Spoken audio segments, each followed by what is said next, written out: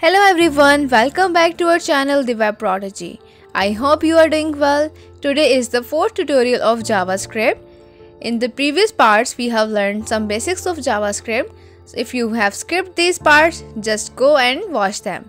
In today's tutorial, we will learn HTML comments in JavaScript. First of all, we need to know about the purpose of comments in JavaScript.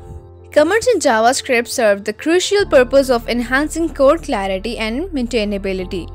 They provide explanations, documentation, and context within the code, and making it easier for developers to understand the logic, purpose, and functionality of the different parts of code.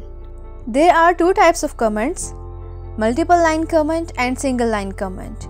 We will learn these two comments one by one. So first of all, we will learn single line comment. Just look at my screen. There is a line written document.write your text, and after two slashes here is comment. So comment will be after the two slashes. When you write anything after two slashes, these line considered will be as a comment, and these two lines are ignored by the JavaScript interpreter and won't show in the document section. And when you put these two slashes before the document write, your whole text will be hidden. In simple words, when you use these two slashes and write after these slashes, the text will be hidden, and that text will be considered as a comment.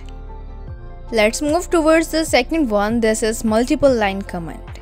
Just look at my screen. There is a line written document.write your text, and after it /* and there is a comment written here, and at the end of the comment there is a star and slash. If you want to comment multiple lines, you just need to put slash and star and slash. So in simple words, if you will use /* at the start of the document write and at the end of the document write //, you can comment multiple lines, and these lines will be hidden. Now it's time for the practical, like how we can comment multiple lines and single line. So let's start. First of all, you need to open HTML editor and look at my screen. I'm gonna write few sentences here just to show you demo.